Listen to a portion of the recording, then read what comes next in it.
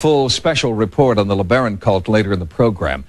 But first, a look at how mind control can be used toward a different, more benign end. There are people who claim to have harnessed a deep inner energy that allows them to perform superhuman feats. Scientists are at a loss. They can't explain the source of these mysterious powers. It's not a phenomenon exclusive to the West. In almost every culture throughout the world, there are people who appear to have superhuman powers. How is it possible for these people to endure the excruciating pain of needles and rods?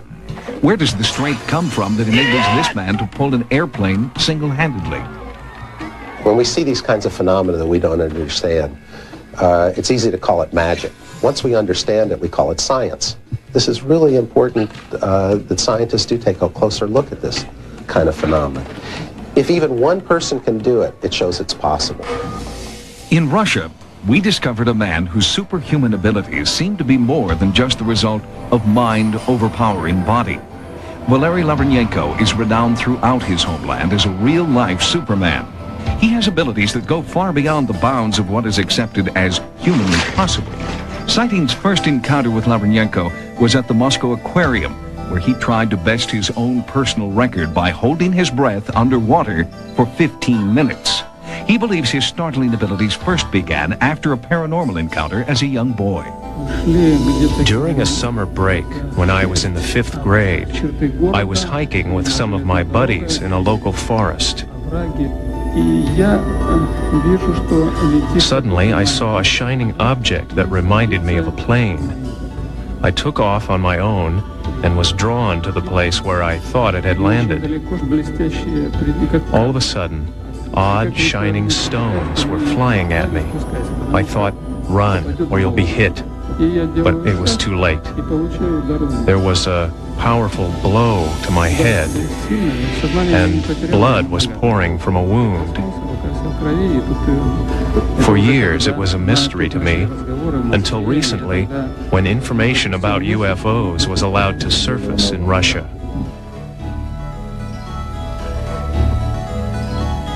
Lavreњenko believes it was this experience that gave him his superhuman powers. 2 minutes and 10 seconds. Lavreњenko's constant companions are his wife Natasha and his son Edward. Sightings brought them to Moscow to meet with our team of doctors, investigators, and researchers. Here, they observe what appears to be electrical impulse coming through a heated needle in his forearm. The same energy also seems to flow through his finger and burn a newspaper.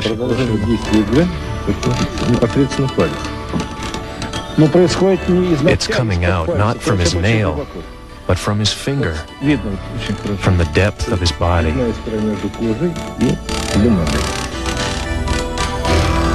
A burn like this can only be caused by electricity, and to explain this is impossible.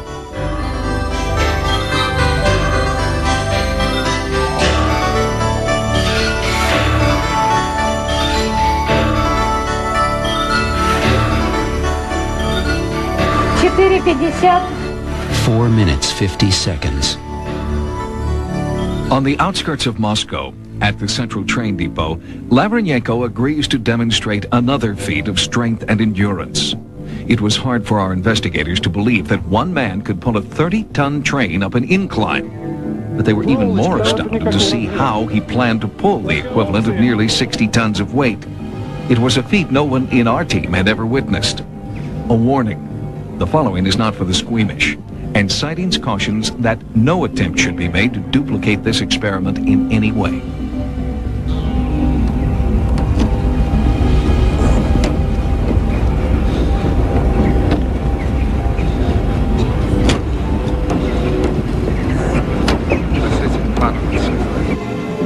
Using pliers, Lavreњenko inserts two 8-inch wires through his forearms, and then attaches the wires to a rope that is connected to the train.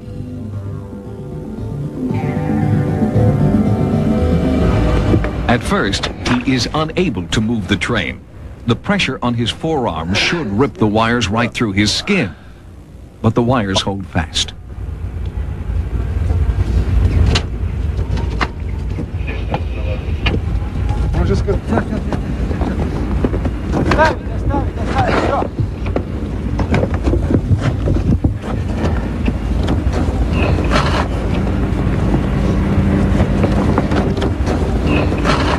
Despite the fact that he is pulling the equivalent of 60 tons, Lavreњенko barely bleeds, and the wires remain intact.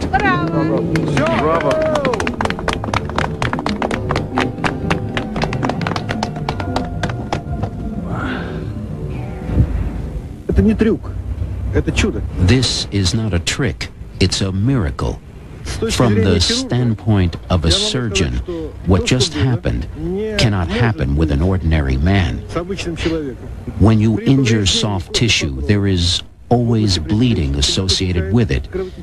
When the metal rod pierces the soft tissue, like we've just seen, there is always extreme pain associated with that. And furthermore, there was 60 tons of pressure on his forearms. How all that's possible, I just don't understand. There are lots of documented cases of controlling bleeding through the power of the mind.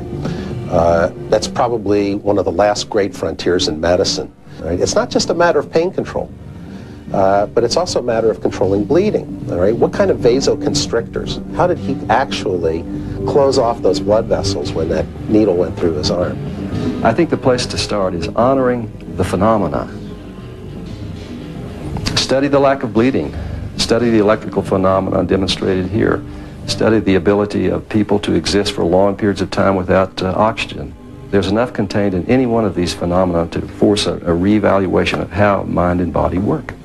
After nearly 7 minutes underwater, Lavreњenko began to surface. Although he didn't break his own record, for most people, just 2 minutes without oxygen could cause some brain damage. But Lavreњenko emerges unscathed. Science always progresses like this. It's the odd example that one studies to find out what the boundaries of reality really are. That's how we paint the canvases and shred the old models, by studying the things that just don't fit in. Although Lavreњenko has performed superhuman feats that few, if any, can duplicate, the doctors and scientists that we spoke with believe that his powers are not his alone. They suggest that all of us have the same potential to control pain, endure physical stress, and achieve a greater degree of strength. In the future, we may all learn how to use our minds to unlock our full physical potential.